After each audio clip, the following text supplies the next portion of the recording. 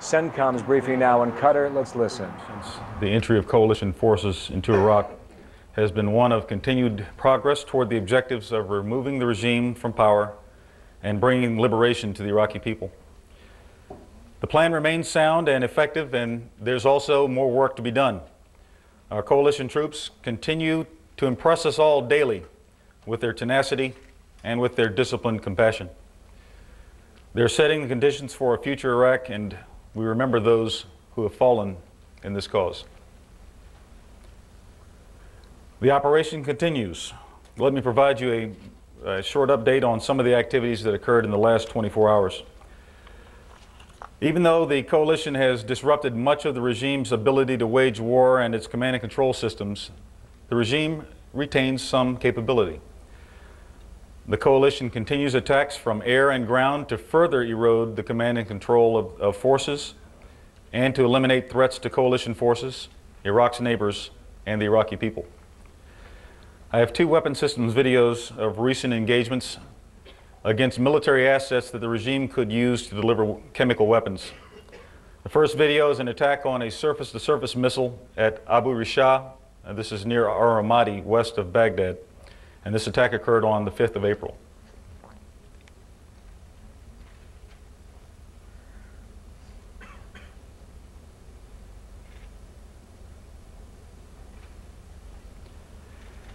The next video is also against a surface-to-surface missile, this one located northwest of Baghdad, and the attack also occurred on the 5th of April.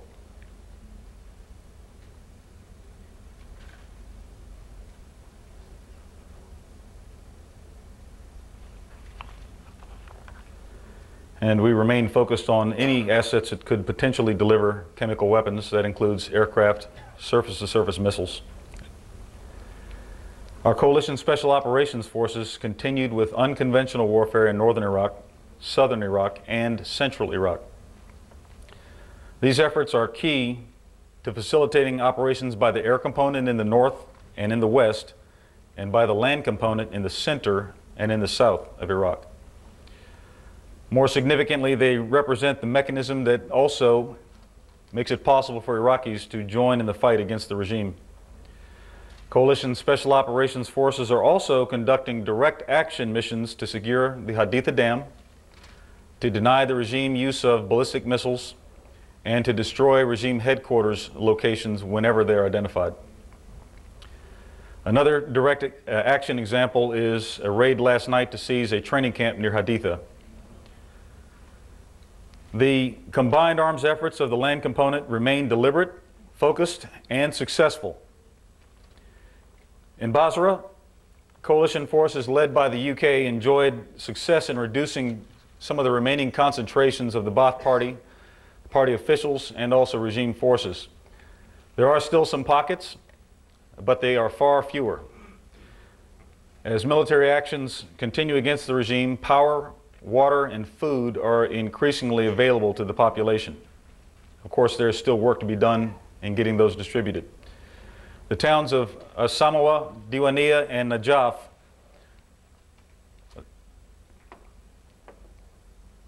are all becoming more stable as time goes on with the coalition efforts against the regime. In Najaf, for example, religious clerics are contributing significantly to the stability in the wake of the regime's departure. They're organizing assemblies within the towns, and they're maintaining order. And the coalition very much appreciates their efforts. In Karbala, coalition forces destroyed a Ba'ath Party headquarters and fought against regime death squads to further reduce the regime influence in this very important city. As coalition forces eliminate regime pockets of resistance, we continue to discover more and more weapons and ammunition stores. The images I'll show you now are weapons and ammunition removed from another school, this time in Karbala.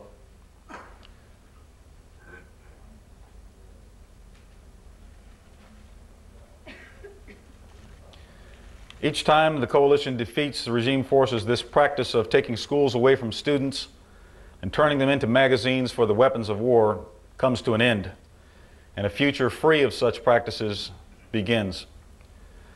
The main focus of the operation continued in and around Baghdad.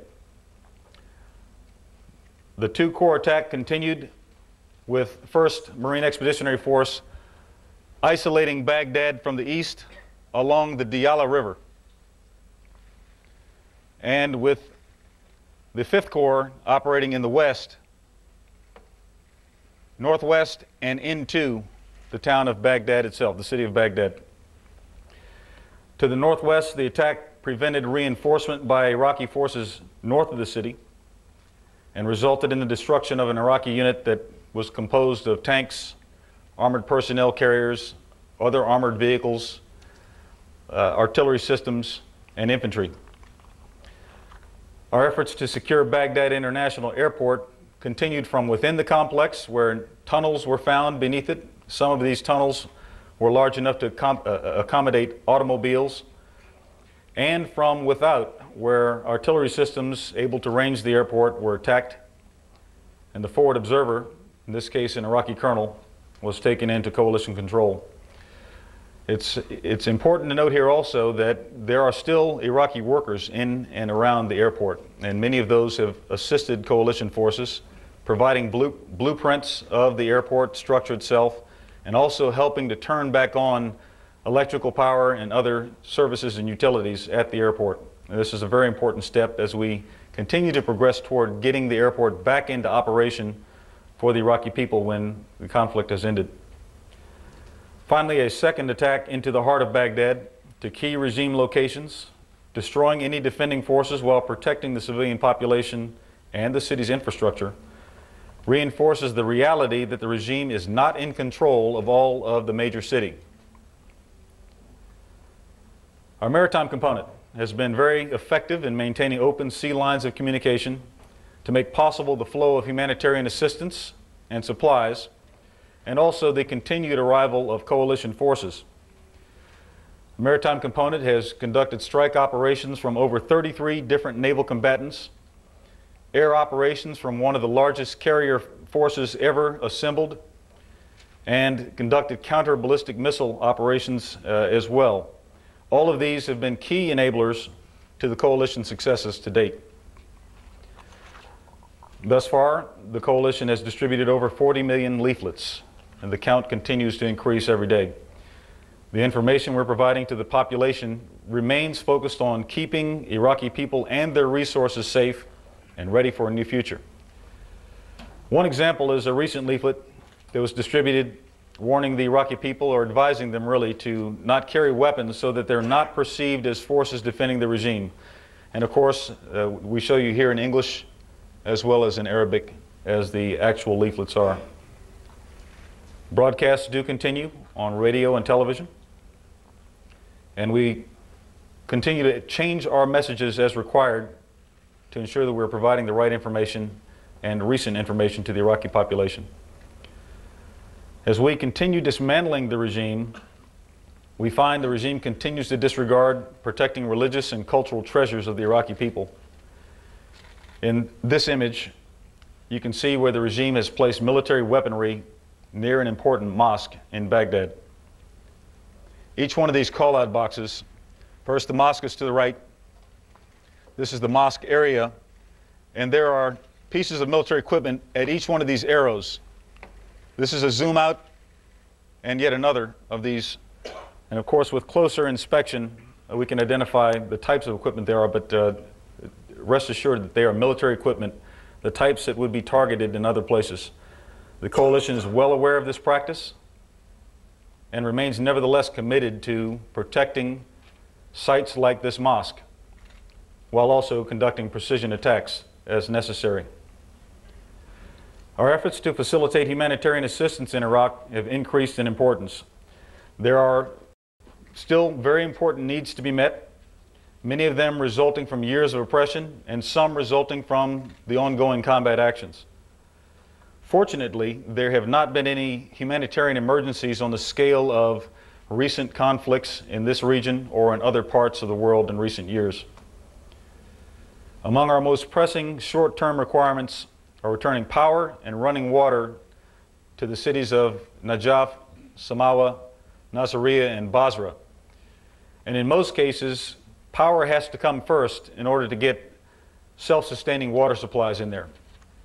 So we continue our efforts to push water in bulk wherever we can by way of water pipelines and water trucks.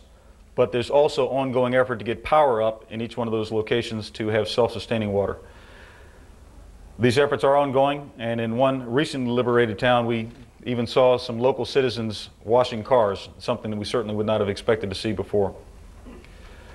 Yesterday I showed you some supplies being distributed to a school, and those supplies, as I mentioned, had come from a warehouse that the regime had chosen not to distribute out to the people. In this case, I have another image to show you. What it reflects is that our forces continue to do whatever they can to provide support to liberated Iraqi people.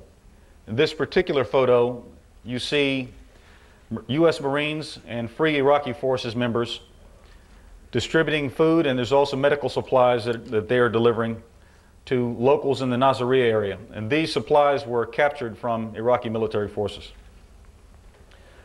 We have one additional good news story to report today, and that is that the ongoing efforts to extinguish the 2 oil wells, one has been successfully extinguished, and there now remains 1 burning oil well in the southern oil fields. We've been able also to exercise a degree of control over now 900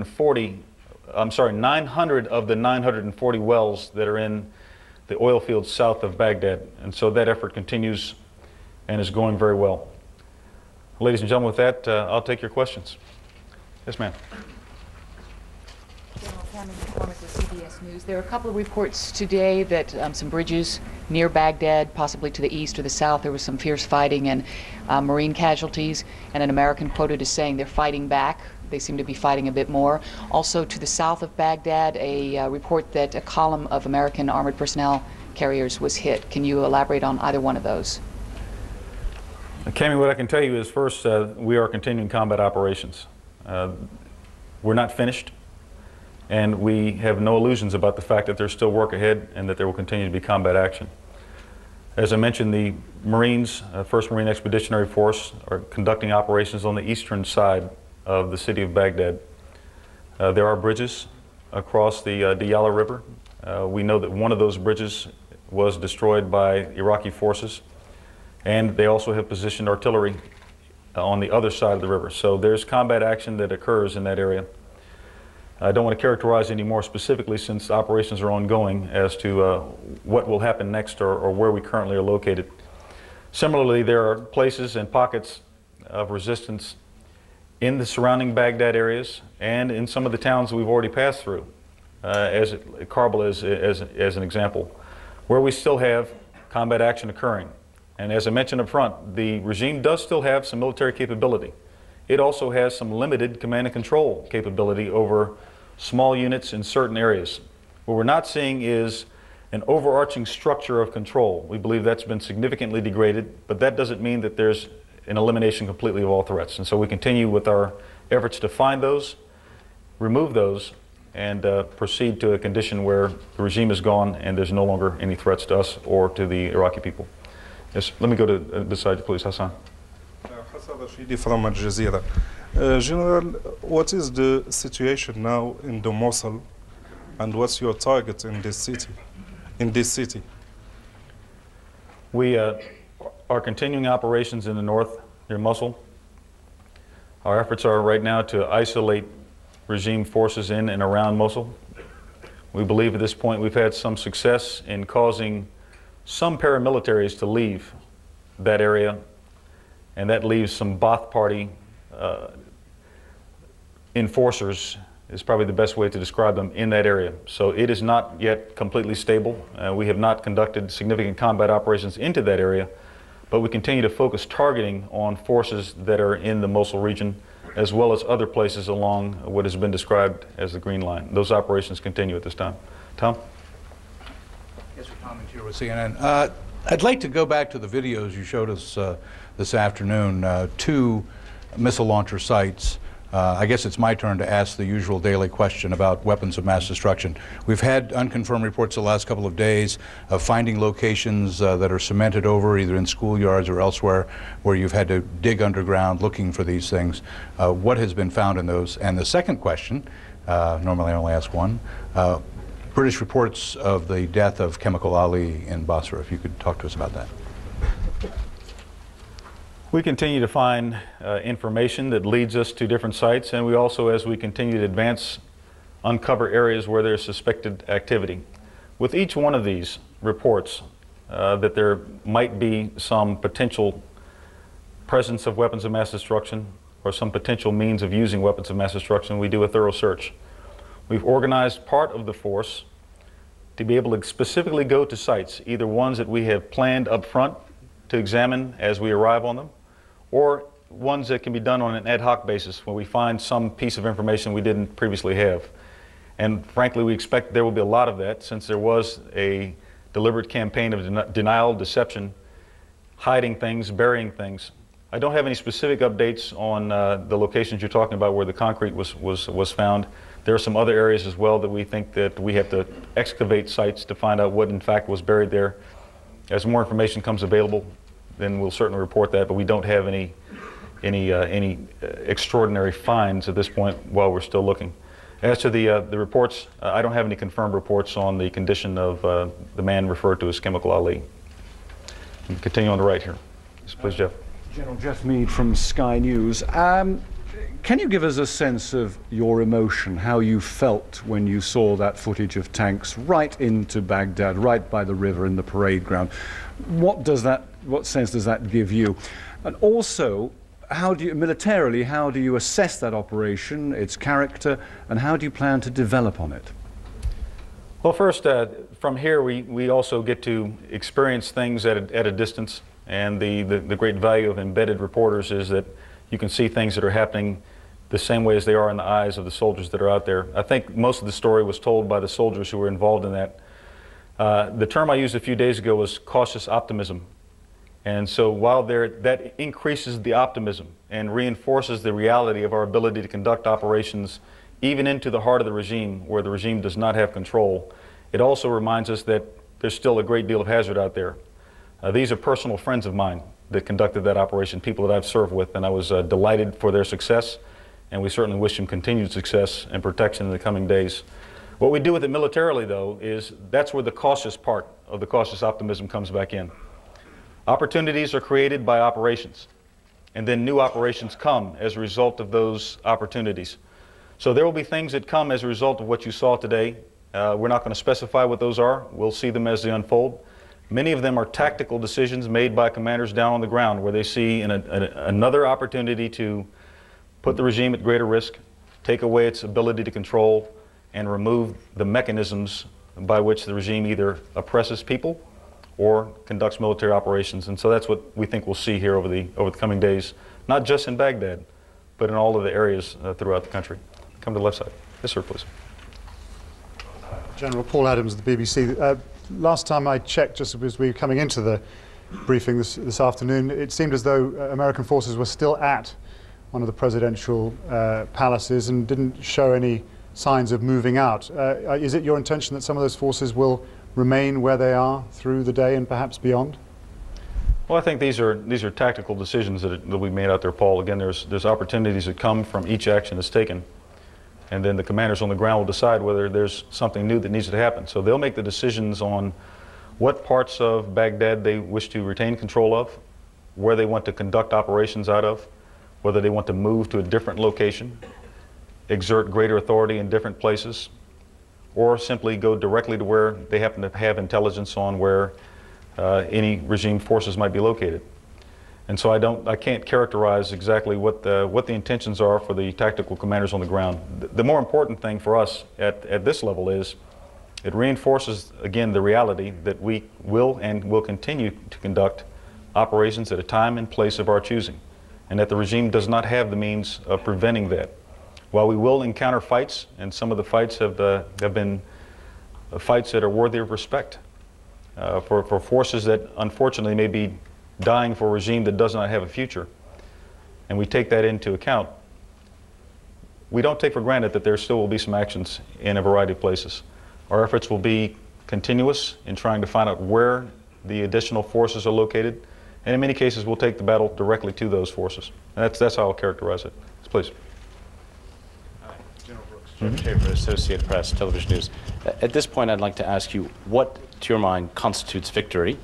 And second, I know you've said day after day that this is a fight against more than one man, but as far as the search for Saddam Hussein goes, can you claim victory while Saddam eludes you? And how concerned are you that he will, in fact, elude you? Well, Jeff, let me recharacterize a part of what you've asked in the question. We have at no time said there is a hunt for any particular individual. And so, because of that, we can't be eluded. So what I would tell you is this. We continue to focus not on individuals, but on the regime and its capabilities. The characterization of victory will not occur from here. We're going to continue to conduct operations until we accomplish the objectives that have been set out for us. And if you review those objectives that were laid out at the very beginning of the operation, it's very clear to all who consider it that we haven't finished our work yet. And so we're a long way from being able to celebrate victory. We certainly continue to say that the outcome is not in doubt, but there is still work for us to do at this point, and that's where we'll remain focused.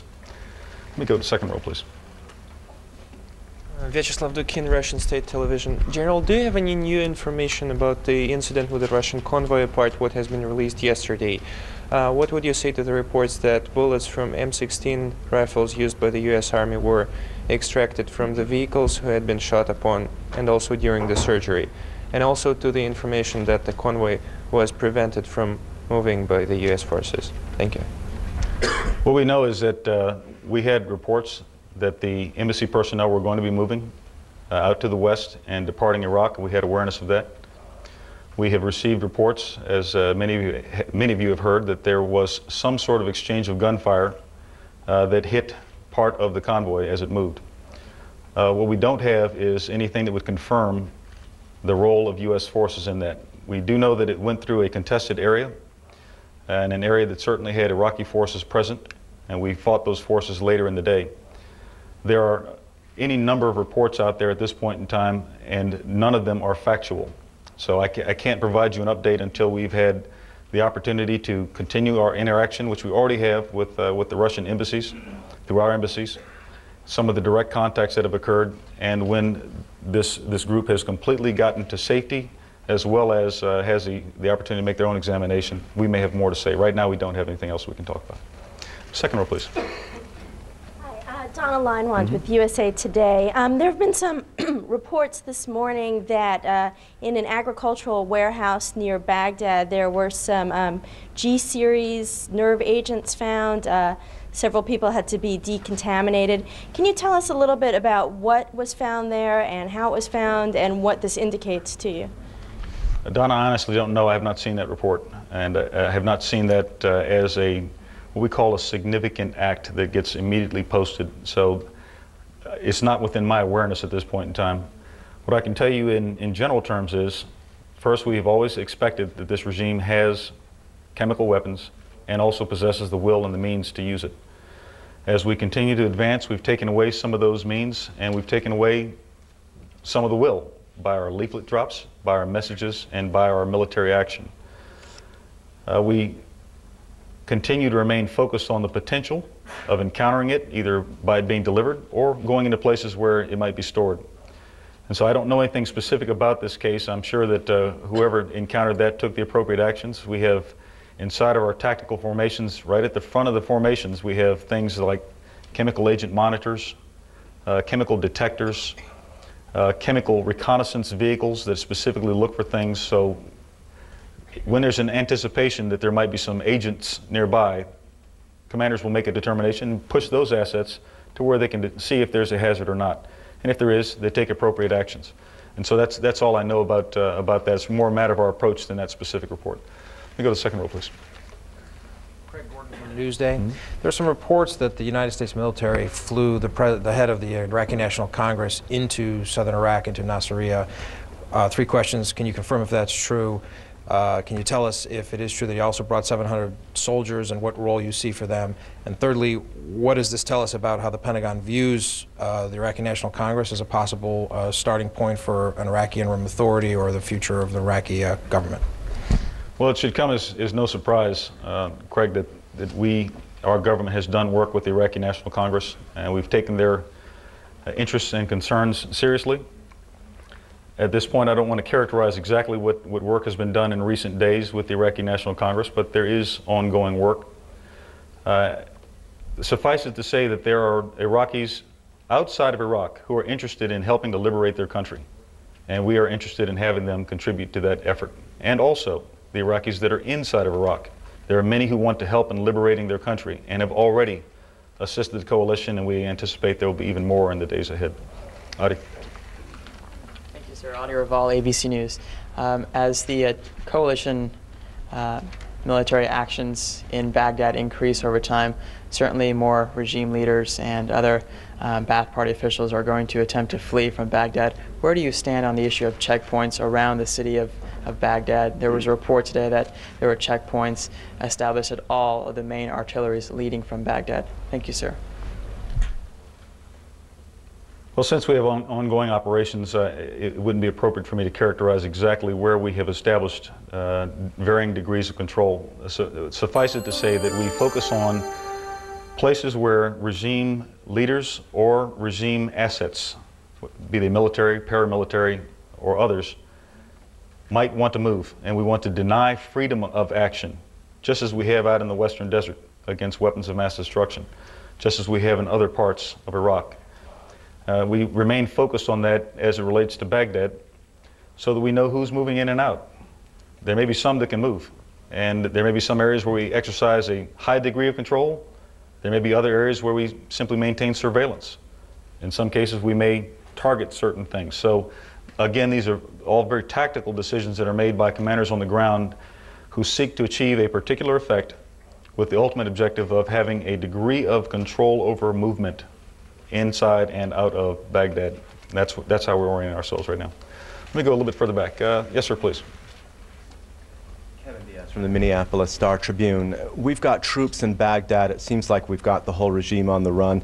If ever there was a time that this regime would resort to weapons of mass destruction or chemical warfare, wouldn't it have happened by now? And since it hasn't happened, wouldn't it be reasonable for some people to conclude that they didn't have them or weren't willing to use them? Well, some might come to that conclusion. We don't come to that conclusion. We look more at not what the actual decisions are. We don't speculate on what decisions are actually going through the minds of those regime leaders that remain or those that might have some influence. Rather, we look at, is there a capability still to use weapons of mass destruction? Is there still potentially a set of chemicals that's stored somewhere that could be put into use? Is there still a mechanism to deliver that? Is there a mechanism to issue orders to deliver that? If so, then the threat is not gone. As to when the best time to use it might have been, there have already been a number of places where it could have been used and it was not used. And I think that's not just because of decisions made, it's also because of influence against decision makers. We believe that our operations have been effective in convincing. First, you saw some of the leaflets early on that we delivered to units that had the capability that said no one benefits from the use of weapons of mass destruction. And we also reminded them of what happened at Halabja. That was on the leaflet. We also did deliberate work against things like Astros missiles, free rockets over ground, Asamud missiles, Ababil 100s, the missiles that could deliver these types of chemicals. Where we saw them, we destroyed them. And we also moved into areas where they had been launched in the early days, particularly toward Kuwait, to take away the opportunity for them to actually deliver those. That work continues, but there's also still capability. While it hasn't been found, we're reminded that because we haven't found it, it's still there. That's the approach we take. Yes, sir, please. Alan Villafana, Telemundo Network. With so many Iraqis, POWs into custody, have the coalition been able to identify criminals of war? What we've seen, Alan, is the behaviors of a regime that resorts to criminal activity. And we've seen actions by people who can only be categorized as criminals. How we will deal with that will unfold over time. It's still a bit early to say exactly what actions will be taken, but the President and our other national leaders have been very clear that there will be a day of accounting for those that have committed war crimes in this operation, in plain view of most of the world. So it's not just the coalition forces that are seeing these types of behaviors, and unfortunately we see them continuing, and we want to drive that regime to an end so that it doesn't continue any further. Yes, sir, please.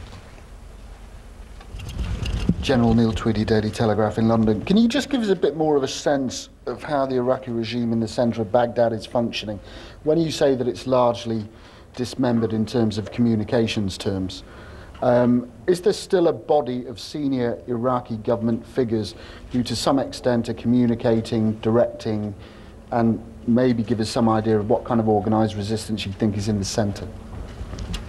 There are parts of Baghdad that we've not been through, obviously. There are parts that the regime still has control over, particularly the population. Saddam City, as an example, a Shia concentrated neighborhood just on the opposite side of the Saddam Canal in the northeast corner of town. A considerable amount of energy has been committed by the regime at making sure that that population does not turn against the regime. We see intelligence services that are on the ground. We see special security members on the ground, and that's the best information we have about the circumstance there. We do also see that there are places where the regime can exercise control over military forces and capability. Some of it is positioned inside of town. I showed you some military equipment near a mosque in Baghdad. Those decisions are, for the most part, low-level decisions. Commanders that have control of actual forces can order those forces into action. There is a small amount of communication that joins different parts of remnants of the forces that are out there, without getting too specific about that. But what we don't see is an overarching structure that can order action from north to south and east to west throughout the country. Only the coalition has that capability right now. And as each day passes, there's less and less that the regime can do to order action by their forces. Either the capability is destroyed, as in the contacts that I described during the night on the northwest corner of Baghdad, or actions that occurred on the southeast, actions that are ongoing right now, where that capability is completely taken away, so there's no one to order. We know that we encountered some division commanders, and some of them did not survive the combat from some of the Republican Guard forces. That takes away capability. And we also know that there are degraded mechanisms by which remaining regime leaders would issue their instructions. And those also, we are able to degrade in some more cases beyond that. So that's where our efforts are, and they'll continue to go in that direction to take away all capability of the regime, make it clear the regime no longer has control at all in Baghdad or any other area. With the assistance of the population, take those regime members into our custody or out of control some way or another, so that the future can begin in all areas of the country.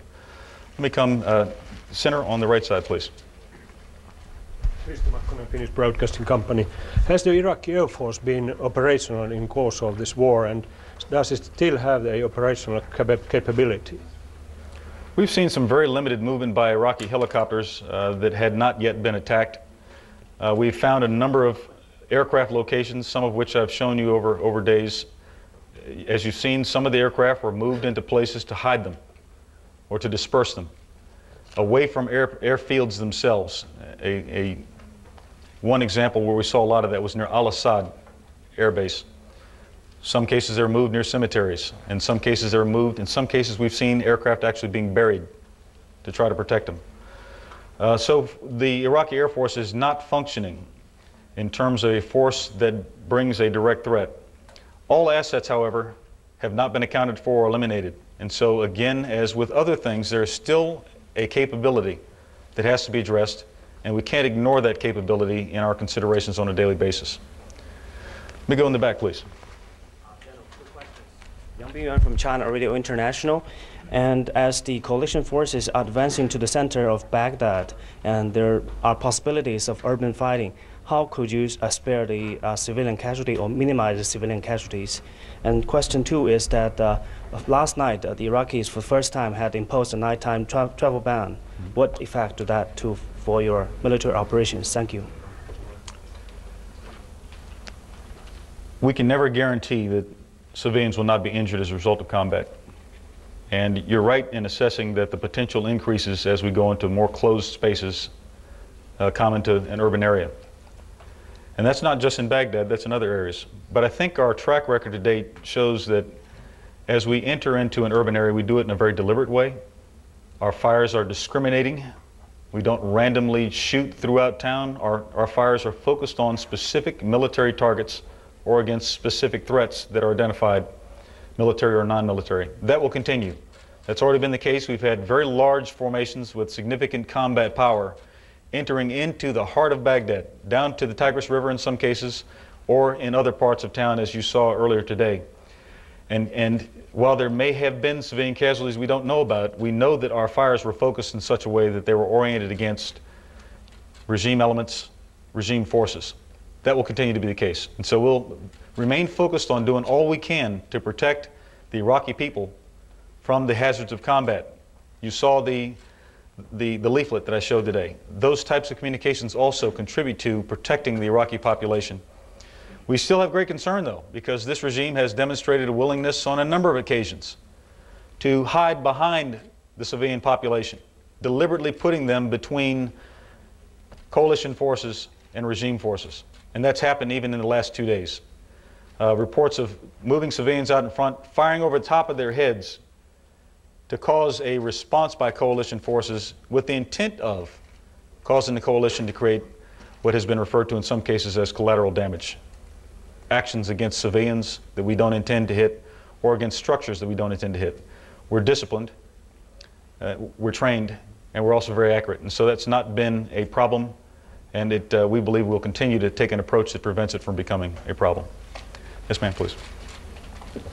I want to ask you about the various palaces that the coalition forces have been into from now. There's been the Special Forces one, there's a Basrah one, there's several in Baghdad now. What were you expecting to find there? Have you actually found documents, leaders, weapons, those sort of things? The other question quickly, you mentioned the arrival of new coalition forces when you were talking about maritime ops. Can you give us this idea of the scale of that?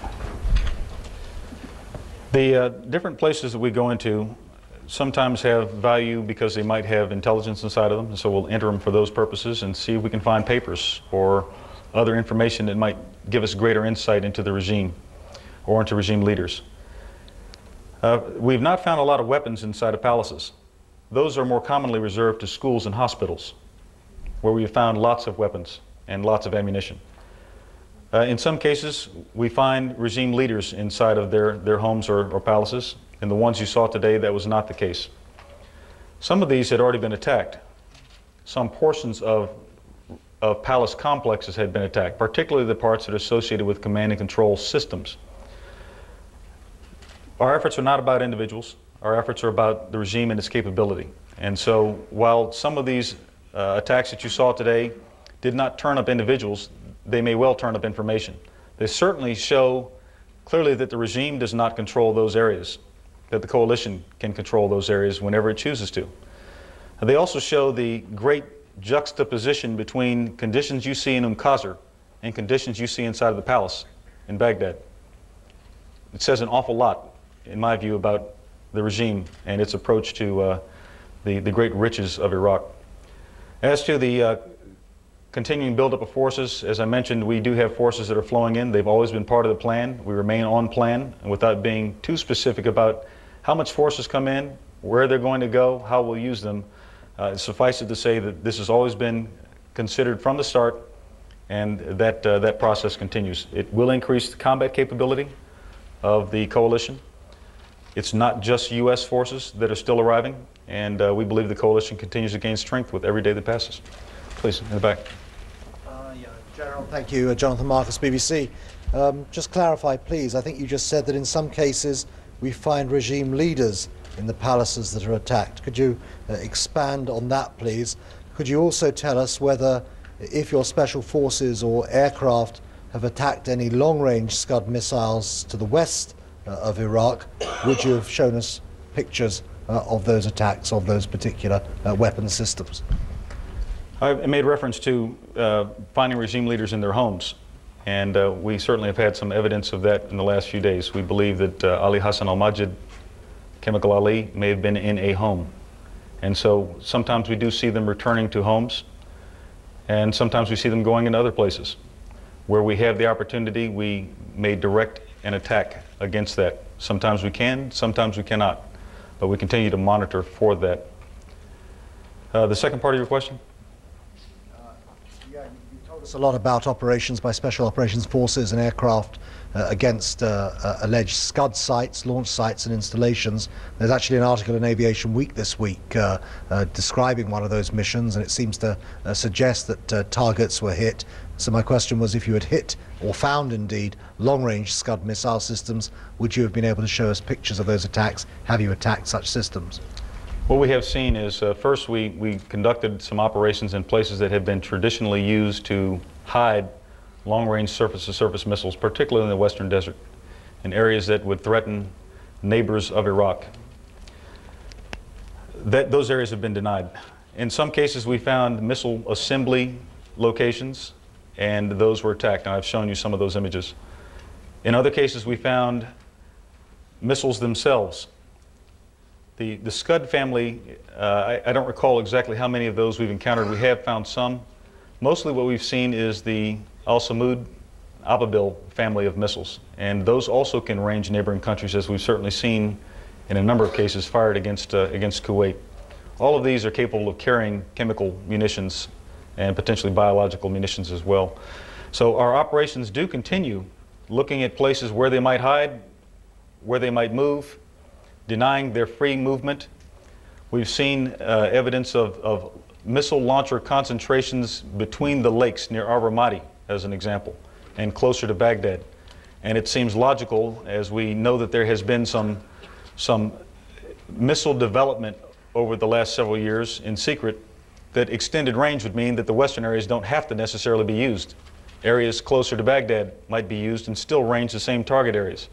And so we look at a number of places to find these types of things. I can't characterize a number for you at this point in time, but our work continues. Al-Ramadi is one area where we see that concentrated, I say between the lakes on the west of Baghdad. Yes, sir, please. General, thank you. Clinton Rogers, BBC. I think a lot of us in this room have been fascinated, would be one word, by the various pronouncements of the Iraqi information minister. I think it reached its most surreal today when he was on television saying he saw no Americans, and then it was 2 minutes later followed by one of your commanders saying he was across the road, so he thought he might go across and say hello. It begs the question, why don't you go and say hello, tap him on the shoulder and bring him in? Well, on a number of cases we've said that this is not about individuals. And we've also said that we report facts. We've certainly seen some misrepresentation of facts in other places, some of them glaringly obvious. Our operations are focused for purposes that are conceived by commanders on the ground, and those operations have been very effective. So it's not so much about individuals at all. Perhaps, but we have a regime that is engaged in this type of disinformation to its people for a long time. Right now, many of the broadcasts are not being seen by the Iraqi people. They're being seen internationally on satellite. What's being shown to the Iraqi people is something very different than that. And I'll just leave it at that point. Off to this side, please. I was wondering if you could tell us, Nick Spicer, National Public Radio, we have a report that some American troops outside of Baghdad are being told that they don't have to wear their chemical protection suits anymore. Could you confirm that, and would their actions be speaking louder than your words about the potential threat in Baghdad in terms of chemical or biological weapons? Thank you. Well, I don't know if those decisions have in fact been made. What I can tell you is that the use of the chemical protective overgarments or chemical protective suits is a protective posture, and the decisions for putting it on or taking it off are made by tactical commanders. They make their assessments based on what they see, what they sense, and it's a judgment call. In some cases, they may make a decision at their own time. In some cases, it may be a higher commander that issues that order. That kind of an order will not come from this command at this headquarters. It'll be delegated down to a much lower level. So if that's true, then that's a tactical commander's decision, and that's certainly their call to make. Right behind, please. Sir, Peter Lloyd from ABC. I'm just confused about your response to the definition of victory. You've got a timeline which you talk about. Where on your timeline is the milestone, and what is it that signifies victory not just to you but to the Iraqi people? And if you haven't got one or can't tell us what it is, how can you convince the Iraqi people when it's over that it is over? Well, what we have is a plan, and the timeline is really not the appropriate term. Timeline says things are going to unfold in time, a specific time having been preconceived. Rather, we see related series of actions and objectives to be attained, and we remain on that plan. There's still work to be done. We know that. All of our objectives have not been attained. But I think the Iraqi people are already beginning to realize that life has changed in areas where the coalition has passed through. They're beginning to enjoy the freedom of choice on a number of things. They're enjoying life without a regime that orders them to do certain things, and if they don't, they murder members of the family. That's been moved away from a number of areas. So for the population, victory is already occurring in some places. And we rapidly move into the things that are necessary to begin the start point for the future. In other areas, combat action is still ongoing. And we're not finished with that. We remain focused on achieving the combat-related objectives.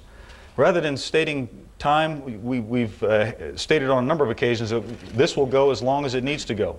And we'll be here as long as it takes to accomplish what it is that's required. We're not going to abandon this mission. We're going to see it all the way through, and that is ongoing. I have time for one more question. Mr. George? Yes, thank you, General. I'm George Curry, Editor-in-Chief of the National Newspaper Publishers Association News Service, the Black Press of the United States. I want to follow up on the earlier question regarding the Iraqi National Congress. There was a very public report today on page 1 of the Washington Post that said the exiles were being airlifted back into southern Iraq. Can you at least confirm that they are now part of the mission to help overthrow the regime? I don't want to be too specific about that, George. We do have ongoing operations. Some of them are very dangerous in their nature. Again, there should be no surprise that the Iraqi National Congress wants to see a different Iraq than that which existed a few months ago. And that is ongoing. They're participating, working closely with the coalition. There are some who are willing and ready to fight for the liberation of Iraq. As that develops, there'll be more information to talk about it, but it's too early for us to be specific at this point in time. Thanks very much, ladies and gentlemen. We'll see you again. Just about 50 minutes for General Vincent Brooks.